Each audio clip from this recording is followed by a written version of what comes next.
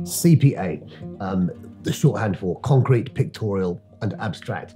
It's based on the theory of Jerome Bruner, who actually referred to it as enactive, iconic, symbolic. But there have been many people over the years who've begun to understand that children learn firstly and foremostly by doing something. And that gives them a mental image to talk about. And only then do the symbols on the page start to develop as meaningful records of the mathematics. Where lots of problems come is because we skip those really crucial early stages and go too formal too soon. That's really at the heart of what they do so well. That's the CPA method in a nutshell. The message is, how easy is it to learn to read a word, for example, if you haven't any understanding of what the object the word is describing is?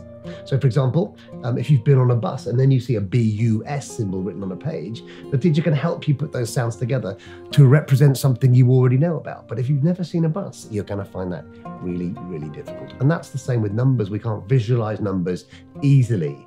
So we need some kind of resource, some kind of equipment to do that with. That's really what it's all about.